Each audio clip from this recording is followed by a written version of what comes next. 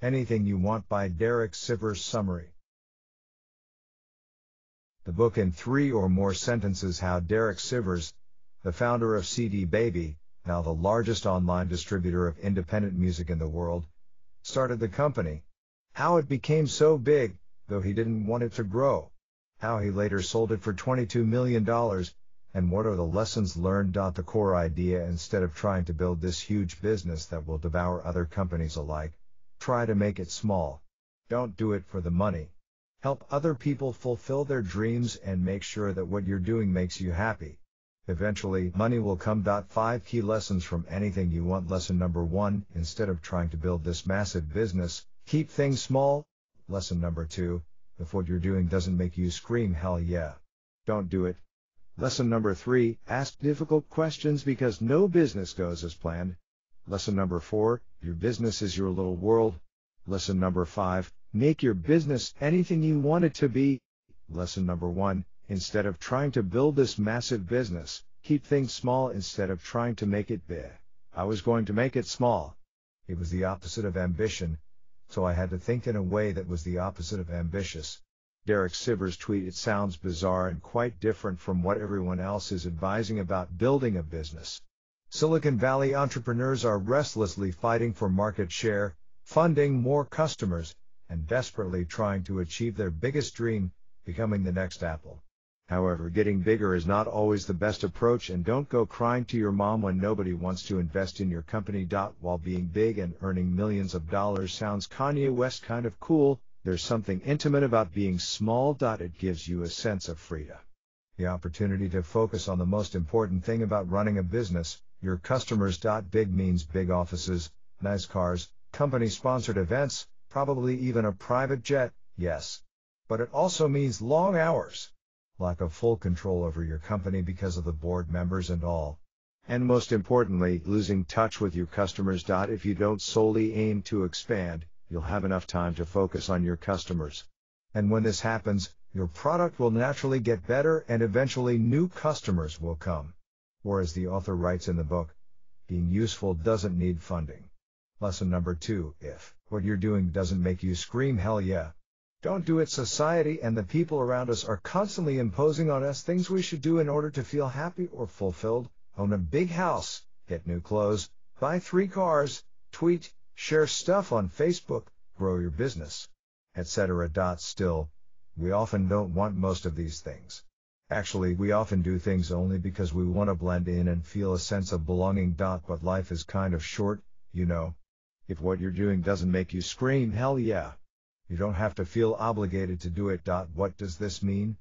Well, a thing categorized as hell yeah feels amazing. It gives you a sense of purpose and helps you wake up in the morning. What about the other things?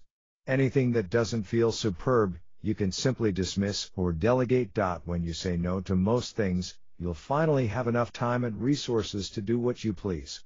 Hence, do more of the things that make you happy. Lesson number 3, ask difficult questions because no business goes as planned. You've just conducted a well-written business plan, and it took you just a month. Throw it out. No business goes as planned. If you really wanted to be prepared, you need to craft a couple of extra plots for your potential world-taking business strategy. These are some of the questions mentioned in the book which you need to ask yourself to be at least a bit more prepared. Make a plan that requires only $1,000 investment. Go. Make a plan that can handle 10 times as many customers as you first described. Go. Make a plan that will keep you afloat with only a handful of customers. Go. Make a plan for when you're married and you have kids. Go. Make a plan that requires the attention of only one person. Go. Make a plan that will list the things you must do when your competitors are lowering their prices. Go. Make a plan for the times when you don't feel like doing the things you must do in order for your business to operate. Go. Or in essence, consider for a while that everything you initially planned will go wrong and have it work anyway. Go. Lesson number 4, your business is your little world. Ever wanted to be the ruler of a kingdom? Well, you now can. Just make sure the laws and the taxes you set are okay with your citizens. We can imagine a business like a small village, a town even, and your customers are the ones living inside. And do you know what can make this little place even better? That's right, the people living inside. Act like a mayor. Make sure that your customers are well served and taken care of.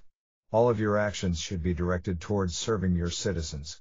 And when you're not really sure how to act, ask yourself, and the people living in your small kingdom, how can we make this place even better? Then do the necessary. And while the above things should be your main goals, occasionally people will want something that's not aligned with the rules of the town. Then don't be afraid to wish them farewell and show them the way out. Or in other words, don't be afraid to part with some of your customers. You can't please everyone in the world. Don't try to. You need to confidently exclude people and proudly say what you're not. By doing so, you will win the hearts of the people you want. Derek Sivers tweet lesson number 5, make your business anything you want it to be right from the start. Before you open doors, think about your dream place. About what will make you really happy. Often people start companies only to find out that what they're doing is crushing them. But it shouldn't be like that. Your business should be something you like, right? So, you need to make sure that the tasks you execute daily inspire you while still being profitable. To do this, you need to execute on the following things. Automate the majority of the tasks you're doing, and always keep in mind that things might scale. Meaning, you should be prepared to handle the extra load. Delegate if and when your business grows, you'll come to a point where you'll need to hire people. This means training them and answering their questions. But sitting and answering questions is surely something you don't really want. So, you need to delegate tasks and catalog most of the processes involved in order for your business to operate. This will free you and give you enough time to run and improve the business you've started. Supervise if your employees are well trained and if all of the procedures are well explained. You still need to show up every now and then. Even the best employees need supervision. So, if you don't want to start a riot in your company, make sure to inspect the people working for you. Eventually, tasks you kind of hate will catch up on you and demand for your attention. Still, there is a way out. As Derek Sivers writes, anything you hate to do, someone else loves. So find that person and let him do it. Love taking notes? Download the worksheet. Worksheet actionable notes. Find what's best for you. Some people want to be millionaires and manage thousands of employees. Others want to work alone. Regardless of what you choose to do, there will always be people telling you that what you're doing is wrong. But instead of listening to them, concentrate on the things that excite you. Find out what's working. A lot of aspiring entrepreneurs quit after their first failure. But if you really want to make it happen, you need to understand that sometimes it takes years to create something people will want to buy. So, if what you're presenting to the world is not receiving a lot of feedback, move on. Improve upon what you've created until you have yourself a hit. Be flexible, as Steve Blank says. A plan survives first contact with customers. Your plan will surely change when your customers start interacting with what you're selling.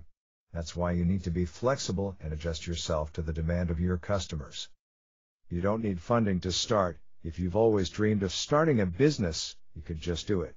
You don't need investors, and probably you don't even need financing from your bank. Actually, it's quite easy to start a business when you have $100,000 cash. But that doesn't mean that you'll succeed. Consider starting with only $1,000. What will you do? Don't change your product based on one client. A lot of people will want you to change stuff, to tailor your product specifically for them. But if only one guy is asking for this new feature or a particular fix, you don't really have to do it. At the end of the day, you'll want to stay true to yourself and do the majority of your customers. Commentary and my personal takeaway: unlike other business books that are really long and complex, Anything You Want, 40 Lessons for a New Kind of Entrepreneur reads in under an hour. And believe me, that's the beauty of this book. You'll be thinking about the lessons inside this brief book for much longer than the time it takes to read them. The main thing I've taken away from this book and from Derek Sivers' ideas is that you don't necessarily have to strive to get bigger. Actually, do the opposite. Aim to remain small. Small organizations might earn less, but when you're small you can move quickly and make the right decisions. Therefore, take good care of your customers. Notable quotes: most people don't know why they're doing what they're doing. They imitate others, go with the flow, and follow paths without making their own. Derek Sivers never forget that absolutely everything you do is for your customers. Make every decision, even decisions about whether to expand the business, raise money, or promote someone, look into what's best for your customers. Derek Sivers, you can't pretend there's only one way to do it. Your first idea is just one of many options. No business goes as planned, so make 10 radically different plans. Derek Sivers,